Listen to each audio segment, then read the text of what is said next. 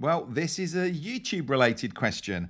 And it was, if you remember, Lima who posted a question in previously asking about Stream Decks. He also snuck in a second question saying, how do you make your subscribe icon at the bottom of your screen a clickable link right on the screen? So let's answer that one. And I'm going to come over to my YouTube studio over here.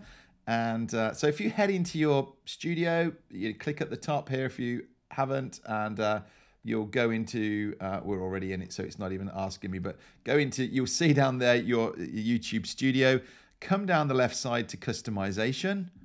Then you've got 3 tabs along the top, and we are in branding. And down the bottom here is what they call a video watermark. Now let me see, I can zoom in Ecamm here a bit. There we go. So, oops, wrong one. Video watermark. So that's what it's classed as. We are using it as a subscribe button because whatever you put there, and you'll see some people will put their logo down there, but when you click on it, it will subscribe you. So you got options on here as to when you want to display it. Oh, I need to be over on this window. Tells you on here, customize when the watermark is displayed on your video. So at the end of the video, or it can be customized and we choose. So for me, I'm choosing 10 seconds in, or it could be there for the entire video. I just think let it start, and then it's actually more dynamic when it pops in 10 seconds into the video.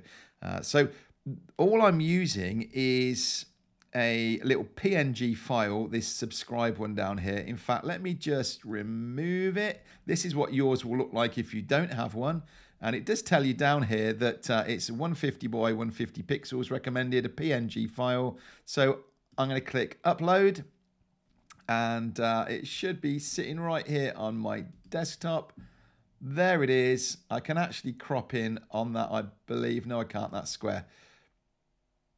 So what I've done, that's why it's a PNG, is this area are transparent. So when I click done on there, and I then need to go back in and tell it to be 10 seconds in, and that's in. Didn't need to click change. Don't know what I'm doing. All right, so that's how we put it in there. So I tell you what, because I'm feeling super generous and it's the last video of the day, in the description, I will just make this little PNG file available on Google Drive. No emails or anything like that. Just click the link below, and you can go and have a look at that.